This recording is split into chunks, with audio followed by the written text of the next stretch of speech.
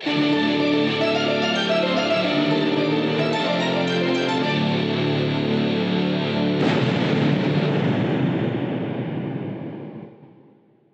I'm Nathaniel Fawson. I'm a professional archaeologist, and this channel is devoted to the archaeology of North America, in particular the region that we call the Eastern Woodlands.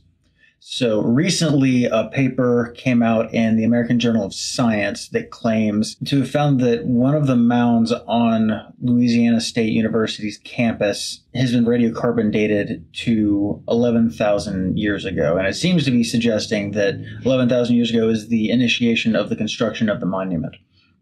Now, if that's true, it would be especially interesting because the oldest monuments that we know of in North America up till now have been in the same area in Louisiana, but about 5,000 years later. I think Watson Brake dates around 6,000 years calibrated before present. So there are two mounds, Mound A and Mound B. And Mound B appears to be the older one according to what they're talking about. And before, they were all thought to have been Middle Archaic, so roughly contemporaneous with sites like Watson Brake and the Lower Jackson Mound, which I've talked about in other videos before. So looking at their abstract over here, it looks like they're saying that the foundational layers of both mounds are made out of thin ash lenses, which are just very thin bands of ashes that we see in the archaeological record all the time.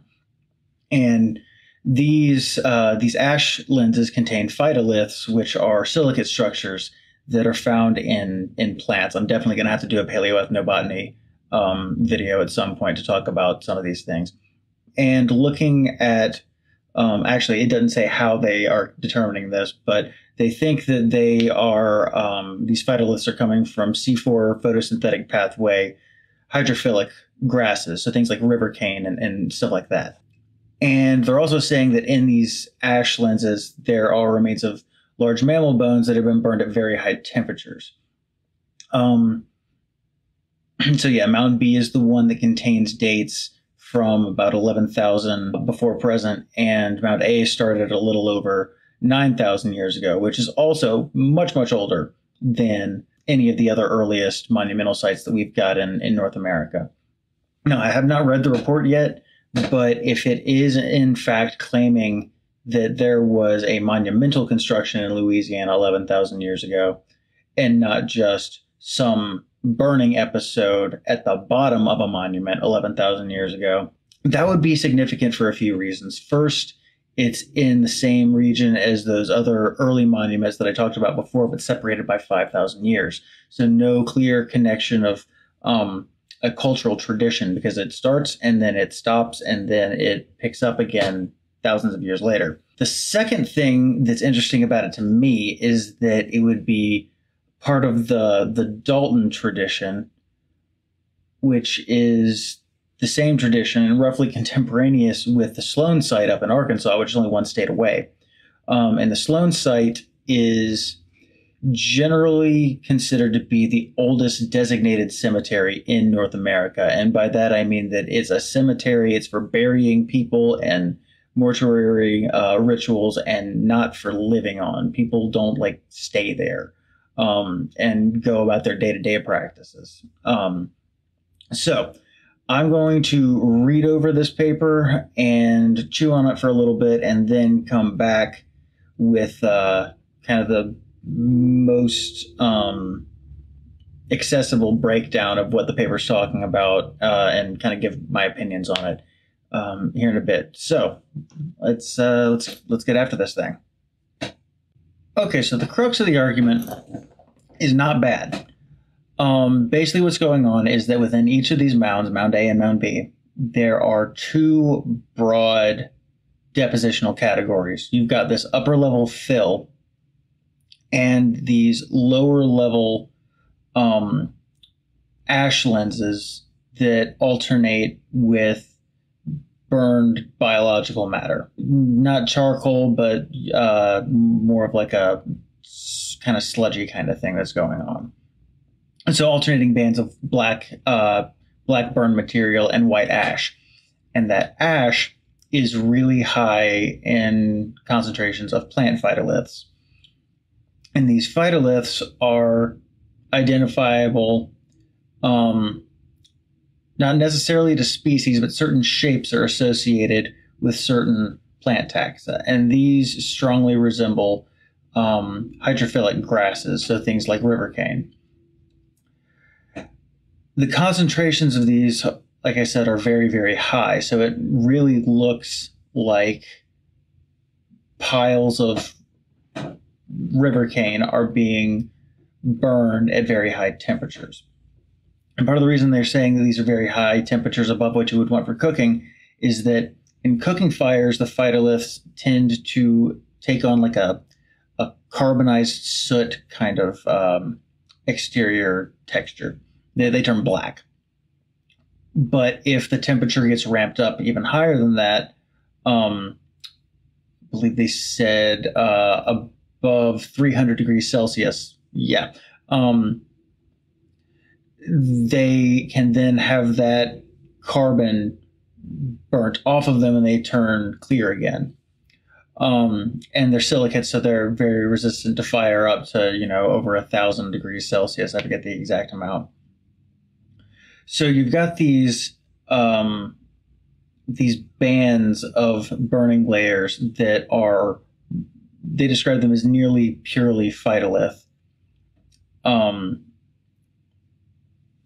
And the method they use to date them, this is the one issue that I've got with their conclusion, is that the phytoliths, while being primarily silicates, have carbon embedded in them. And so they're using that residual embedded carbon within, they call it occlusal carbon, within the phytoliths in these samples to run the C14 dates. They've done a lot of magnetometry to corroborate the idea that these are heavily burned concentrations of silicates. And so that whole argument I buy. I would prefer that they had used or at least added a thermoluminescence dating component to this analysis, because those embedded occlusal carbons are a very, very small fraction of the actual samples of ash that they're taking to be sent to beta analytic to be radiocarbon dated. And they're going through a lot of chemical treatments to extract all the clays and other materials. And I am not entirely comfortable that that process is not skewing the carbon samples. This is a methodology I've never heard of before, and it apparently was first put forward, I believe they said back in the 80s or 90s. So I'm unfamiliar with it, but a thermoluminescence date on that ash would give you a secondary methodology to date those burning episodes without depending on these absolutely microscopic carbonate inclusions in these silicates. Now, the use of material from reeds is great. Reeds and cane is great because those grasses are born and die within a single annual cycle. So you don't really have to worry about, like with dendrochronology, like trees that are, your carbon samples coming from the core of the tree, which is super, super old, hundreds of years old, and so throws your dates off, things like that. It's almost like with the cane, you're dating like nutshell or something like that, which is associated with a single calendar year. That's fine, but it just would be better to add a thermoluminescence dating methodology to this analysis to see if those dates corroborate the dates that are being brought back by radiocarbon dating these occlusal carbon particulates. Because to even see these phytoliths, you have to use a 200 times magnification scale. They're really tiny. And so to get enough carbon out of these phytoliths for radiocarbon dates, it seems kind of sketchy to me based on the sizes of the samples they're taking and so on. But other than that, the sequence of the radiocarbon dates looks pretty good. There are a few anomalous ones.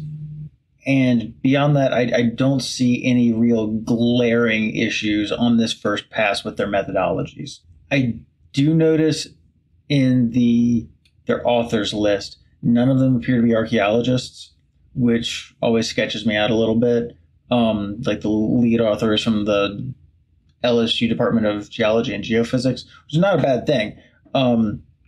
But sometimes the interpretations tend to be a little bit more bold than you get with someone who's trained as an archaeologist. But as I say, their methodology looks pretty tight. They use a lot of different lines of evidence, a lot of them geomorphological in nature, which is outside of my scope of expertise. But yeah, so far this is a really interesting finding, and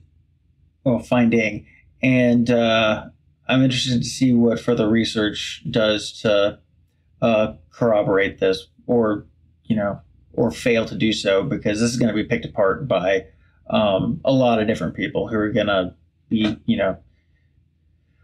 wanting additional work, corrections, and so on and so forth. But yeah, so far it's not bad.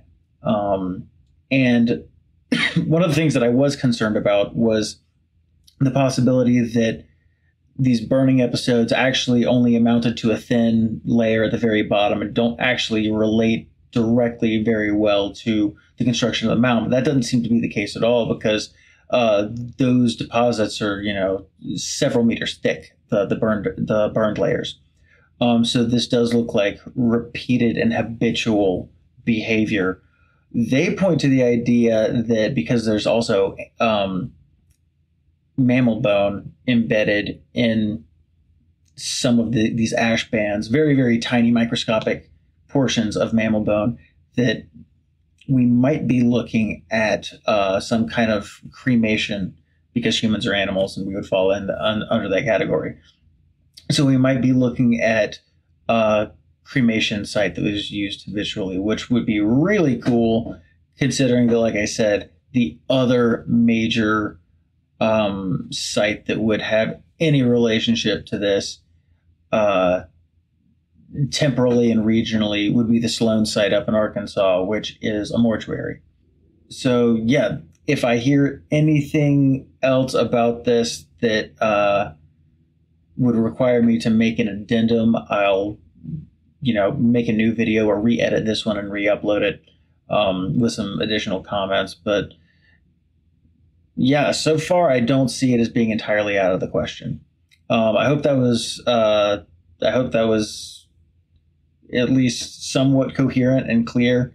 And if you have any questions, you can leave those in the comments. As always, thank you for watching.